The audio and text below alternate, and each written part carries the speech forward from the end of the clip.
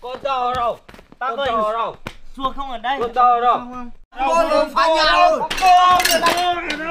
Con đi về đi. Con về rồi con sẽ bảo vệ ông. Nhưng mà thôi ông về khóc đi. Tao nhớ.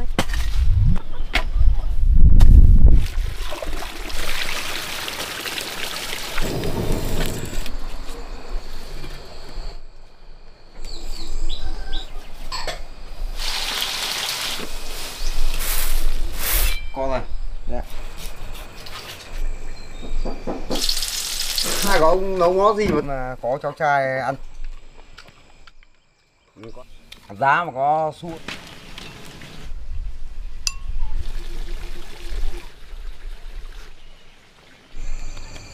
Ông ăn nhiều vào đi ông. À, một mày về rồi. Ở đâu rồi? Con đâu? Chú đâu? Thành con chuồn. Thôi xua không ở đây đâu, bác về. Con phá nhà luôn.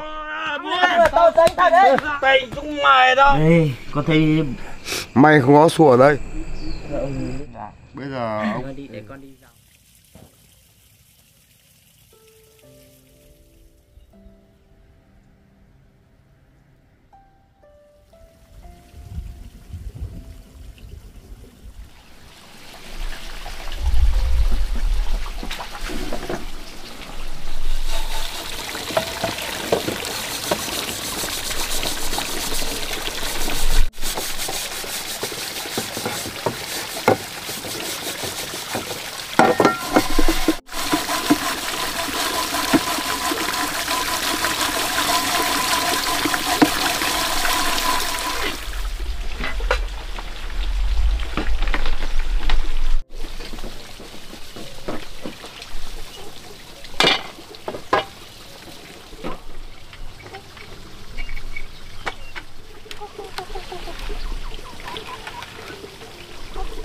Ra đi.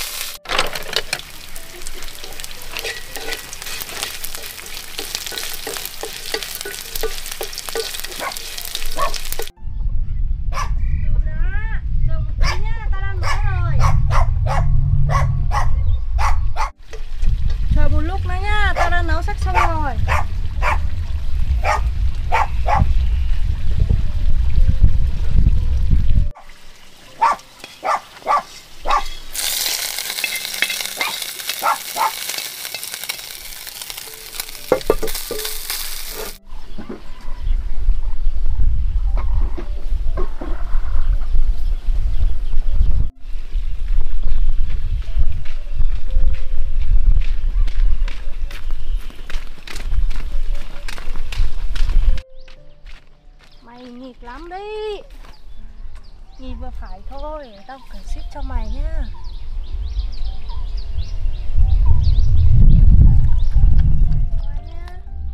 Mày nữa là anh Báo vào rồi, ăn đi.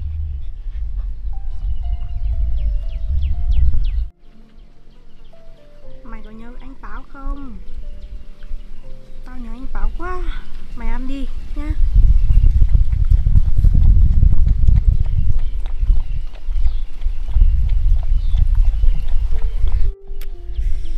Ôi mày ăn đi. Sao mày làm gì á? Mày không nhớ anh Báo hay là mày nhớ anh Báo mày không muốn ăn à? Ăn đi. Tao nhớ anh Báo lắm. Không biết bao giờ anh ấy vào đây đây. Ăn đi, ăn khỏe vào nhá.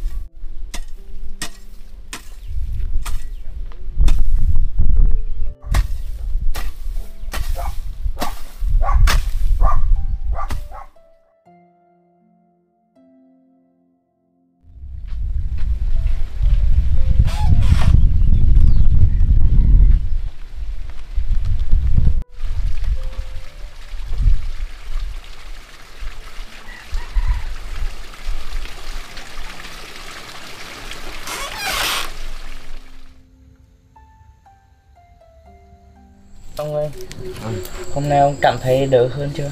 Đỡ nhiều rồi con ạ. Đỡ hơn nhiều rồi. Thôi con xem là thu xếp có vào vai xua đi.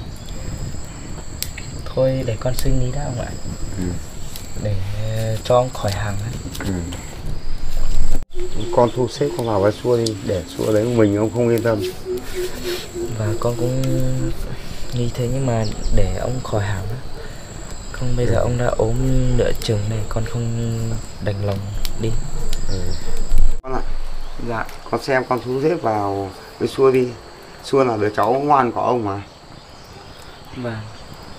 Nhưng mà cha chạy đây ông một mình thôi, con không an tâm để ông một mình ở đây.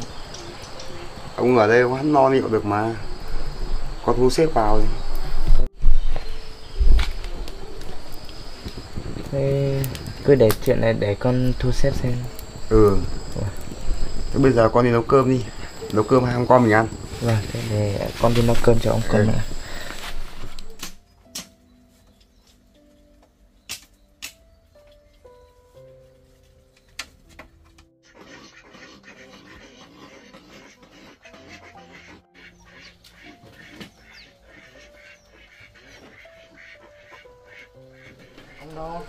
Ông đi ông ấy những cây hoa này cho dựng đứng nó lên mà. Thì đổ hết rồi à? Gió to quá ông ạ.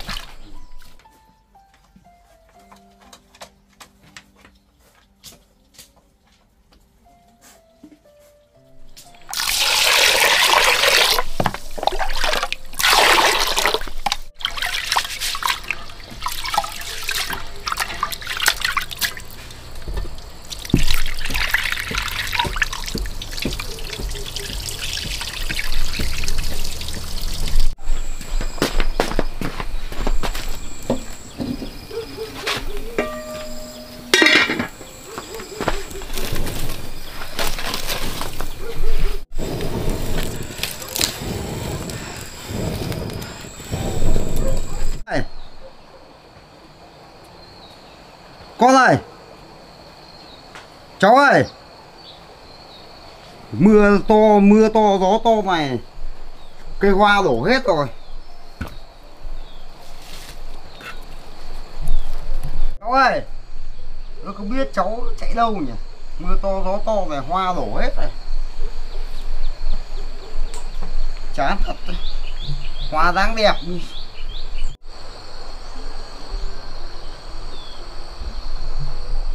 Hoa đẹp này, gió làm hoa đổ này hỏng hết hoa này.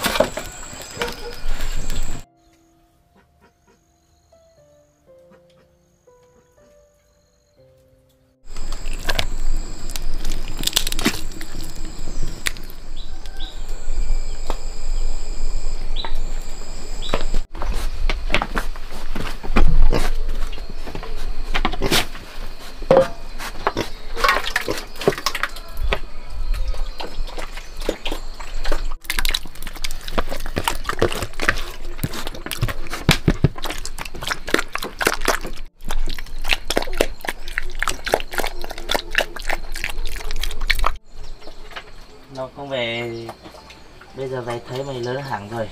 Lâu lớn lắm rồi, ăn khỏe vào nhá.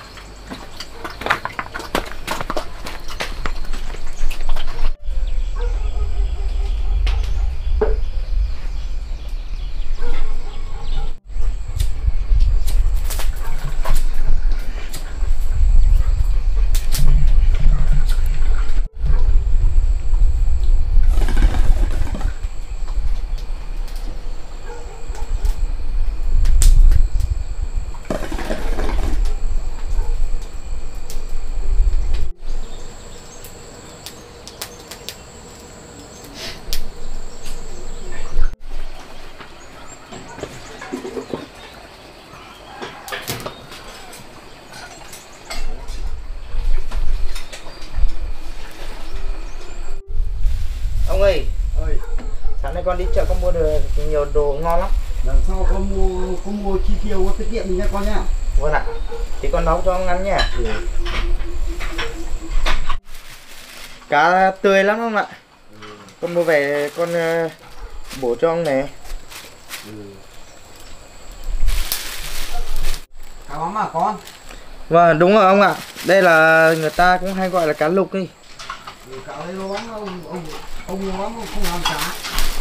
Ngon lắm.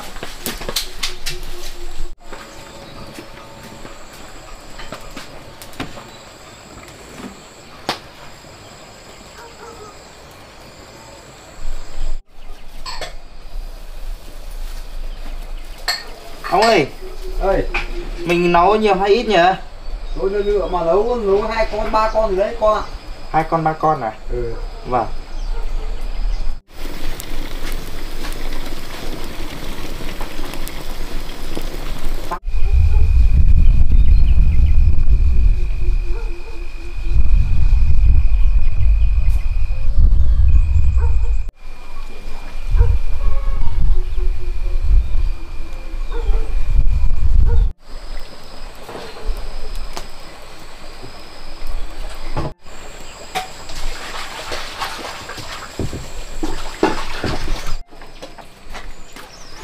Ông ơi, con tính con làm cho ông một cái bếp lò đấy được không?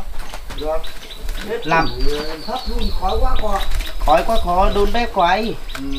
Có thay bếp lò nhá. Vâng.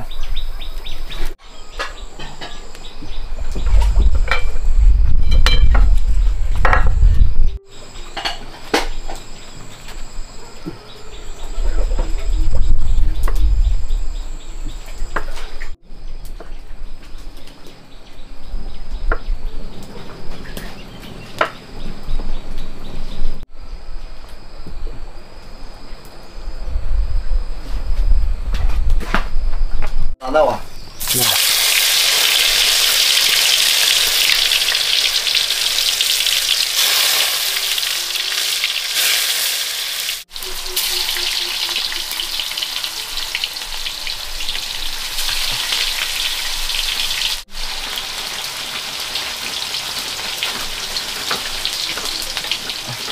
Lau phí sạch sáng hẳn nhỉ.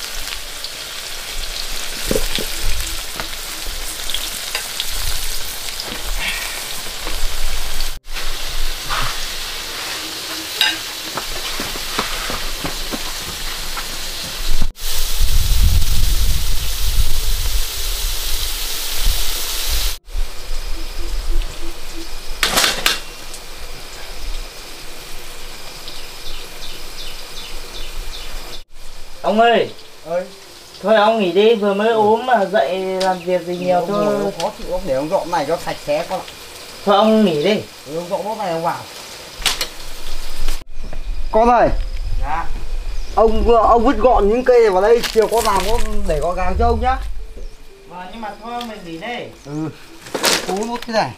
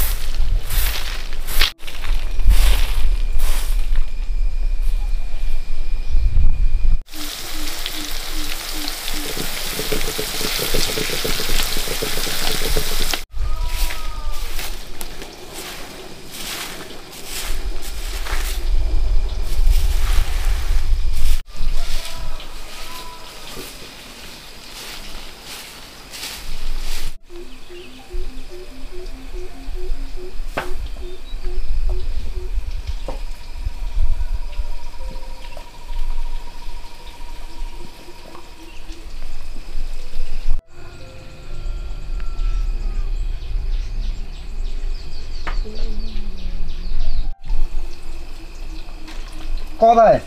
Dạ. Nhà này làm xua đi tiếc quá, không ai ở con ạ. Vâng, xua đi rồi thì cho em gái đi về thôi. Ừ.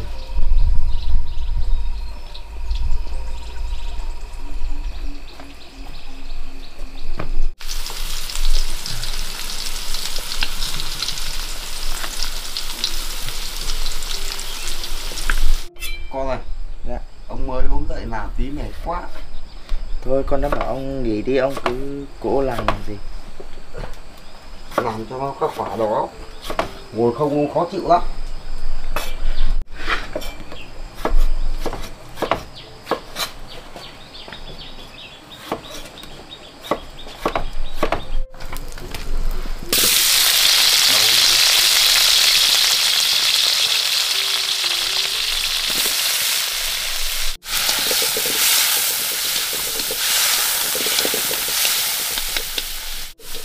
Ôi ông ơi, Ơi. bếp cọc canh quá nhỉ. Ừ. Chiều con sai cho cái bếp lò thôi. Ừ, chiều con xây đi, ông phụ cho ông làm.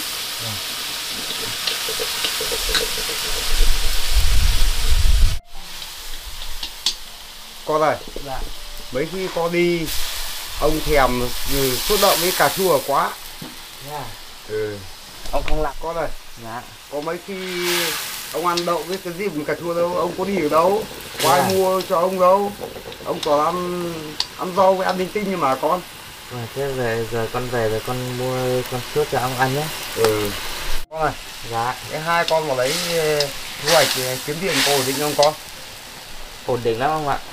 Thu hoạch kiếm tiền nó dễ hơn ở trên này. Ừ, thế tốt rồi. Chua thì đi thu hoạch, còn con thì ở nhà, xong rồi con lại đi lúc đi bóc vác, lúc đi làm thuê xây dựng các kiểu ông ạ. Đi phụ cô. Con đi làm con giữ gìn sức khỏe nhé. Vâng ạ. Làm vừa phải thôi. Vâng.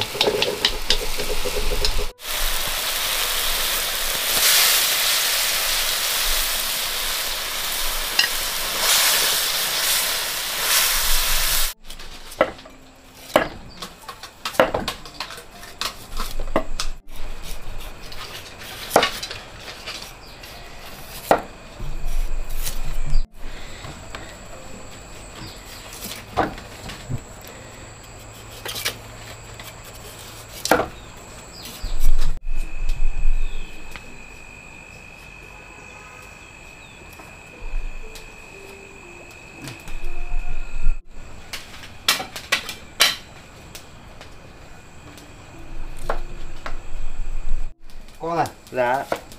Thỉnh thoảng mấy đứa em nó đi học về nó vào cho ông mà. Thế à? Thế là vui rồi ông ạ, thế tốt quá. Không con đi làm xa thì còn ông một mình ở nhà thì mấy đứa vào nữa thì tốt rồi. Thảo nó vào xem ông mà. Dạ. Em về cái em không thấy con với xua đâu. Cái em khóc, tội lắm, ông cũng khóc. Thế thương các em quá nhỉ? Không có sao cả em với ông. Ông ơi, thế con với xua thời gian ổn định thì con với xua về ở với ông và các em thôi. Không được con ạ. Con đưa xua về là bố xua đến lại quấy nhiêu đánh đập thì sao con? Không được đâu. Vâng, thế được rồi, thế con nghe lời ông ạ.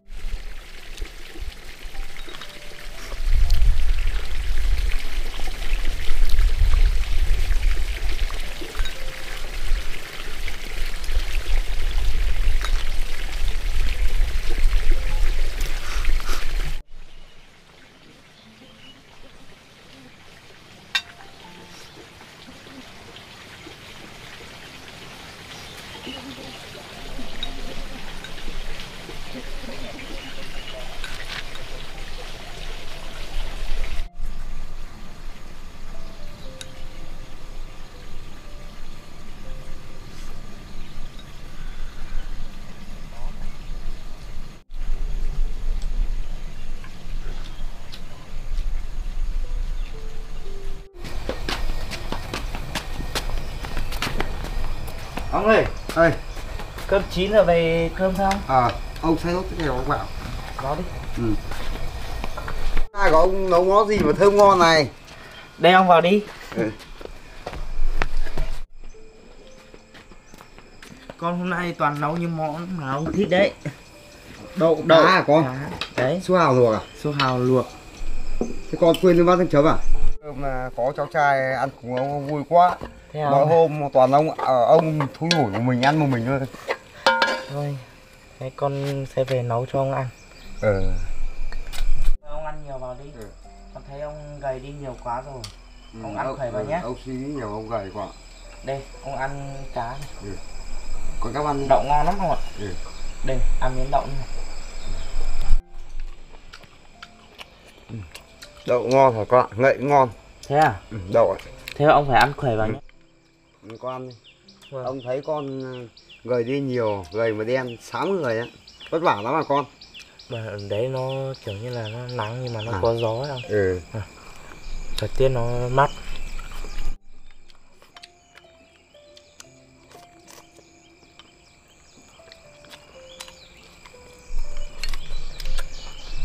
Ôi ông thấy con về, ông vui quá, ông ăn cơm đầm ấm hơn. Thế à? Ông thấy vui hẳn. Và thế ông phải ăn khỏe vào, ăn nhiều vào cho con yên tâm. Giá mà có xua ở nhà nhỉ, Vâng. con nhỉ, thì ông ngon mình vui biết mấy nhỉ. Gất quá con xua không về cùng con được. Xuân đang ở đâu? Con Xuân về rồi, con Xuân đang ở đâu? Con Xuân về rồi, con Xuân đang ở đâu ấy? Con Xuân về rồi, đang ở đâu nhỉ? Con Xuân về rồi. Bây giờ tao phải bắt mày về với tao, không được đâu. Là phải về với tao, không về không được. Là con chua mà về rồi, bây giờ mày bỏ đi theo trai, mày phải về với tao, không là không được. Là về với tao không là không sao nào. Ai về là không, bây giờ mày bắt mày phải về với tao. Ông ăn nhiều vào đi ông. Ông ăn nhiều, ông ăn hết như mọi khi mà con. Ông thấy con nấu vừa không hay là mặn? Vừa con. Vừa à? Thế ông phải ăn khỏe vào nhé.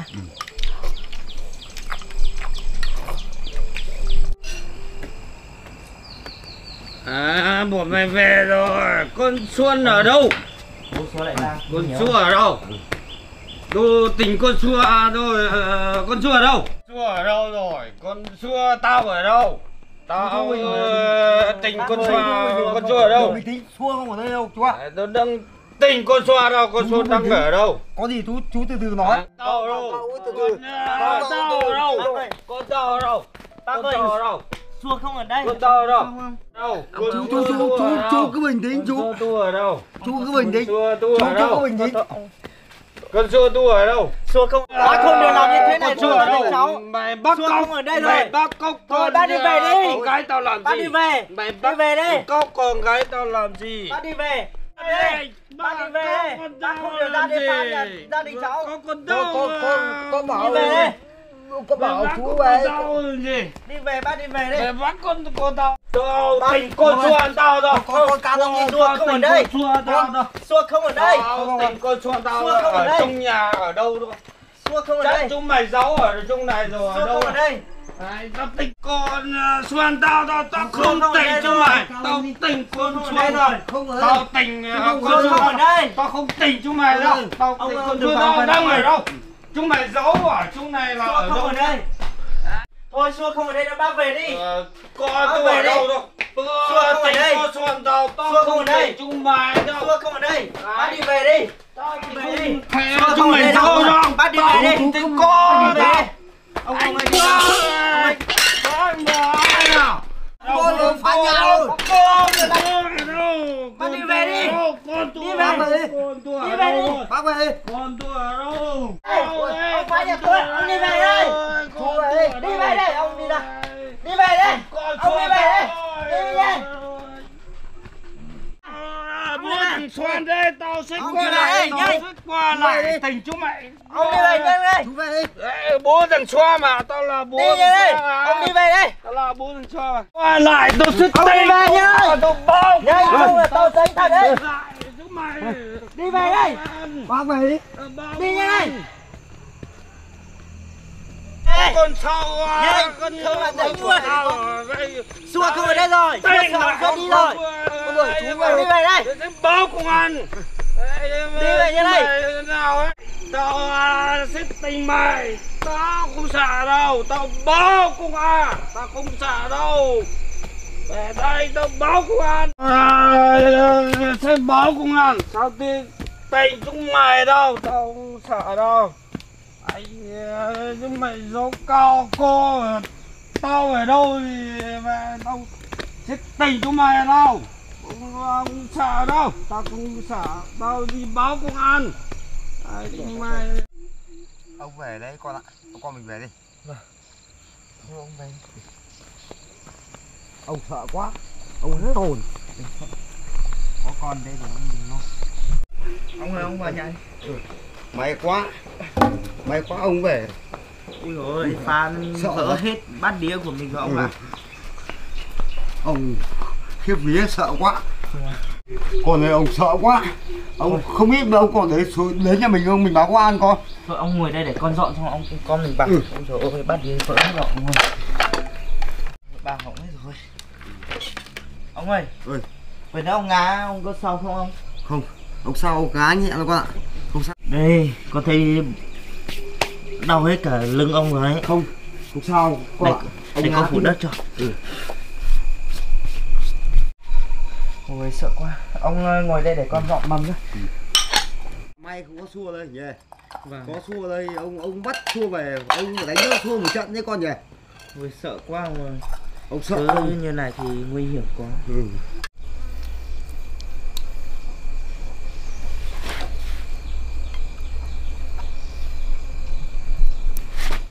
Sợ quá con, ông đấy phá nhà mình này ông sợ lắm.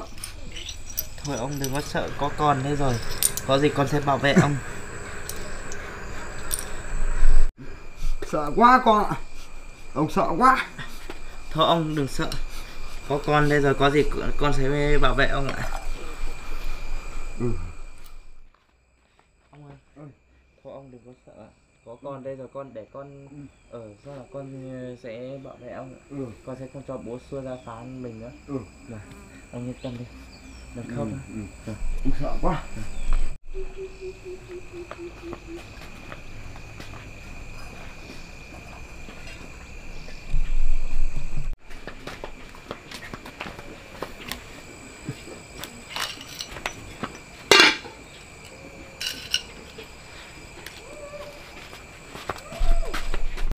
May không có xua ở đây. Ông cứ đấy nó đập phá này. Khổ.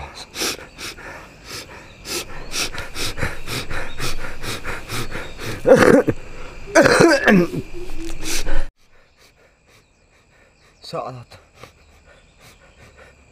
May không có xua ở nhà. Ông thôi ông khóc làm gì ông. Ông sợ quá. Thôi đừng sợ. Con về nhà rồi, ông ta không dám ra phá mình đâu. Con về rồi. Ông sợ lắm. Ông đừng sợ. Ông đừng sợ. Ông sợ ông lại đến phá nhà mình. May quá xua không ở nhà. Thôi ông đừng có sợ. Thôi ông đừng khóc nữa. Ông khóc là con khóc theo ông đấy. Ông đừng khóc nữa. Ông hiểu chưa? Ông phải mạnh mẽ lên. Thôi ông đừng khóc nữa. Ông khóc là con buồn đấy. Thôi ông đừng khóc nhá. Thôi im. Con về rồi con sẽ bảo vệ ông. Giờ con về rồi con sẽ bảo vệ ông. Con sẽ không cho bố xua ra bắt nợ ông đâu nhé. Thôi ông đừng khóc đi. Để con mới không khóc nha. Thôi ông nhìn đi. Ông khóc là con sợ đâu. Bố xua không dám làm gì đâu.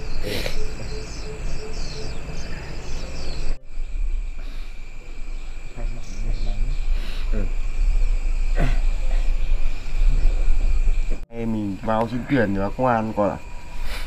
Con cũng nghĩ thế nhưng mà cũng là bố của Xuông. Thì con cũng không đành lòng làm như thế. Hay là mình cho thuê trang trại đi, mình vào sống cùng xua đi. Cho thuê ta trang trại mình ạ. Và thế thì thôi ông đừng khóc nữa thì để ông khỏi hàng xong là ông con mình đi.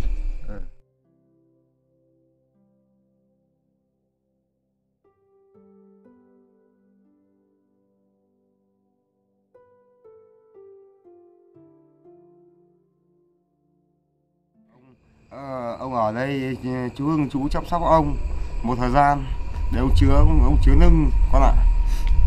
Thế thì ông thu xếp xong là con đi vào đây trước thì ông vào thì ông nhớ vào sớm với con nhé, để con chăm sóc ông. Giờ chú ấy rồi chú làm ăn được chú không có, và chú muốn đưa ông về để ông chăm sóc nưng cho ông con ạ. Thế à? Ừ. Thế nếu mà chú tốt thế thì ông đi ở với chú xong là để con thu xếp xong ông về với con nhé. Con cứ yên tâm đi. Ông về ở với chú một thời gian, nếu ông khỏi nưng thì ông vào ông với con mới xua. Và thế thì ông cứ đi xong là chú chướng lưng cho ông, xong là ông khỏi thì ông nhớ con thì ông về ở với con nhé. Để con chăm sóc. Không đỡ lòng đánh sang ông đâu.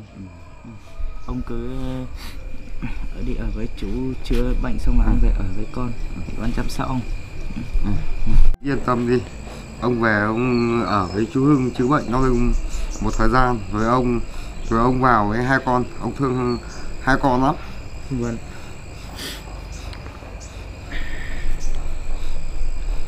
Rồi đi để con đi rào nốt cái vườn rào.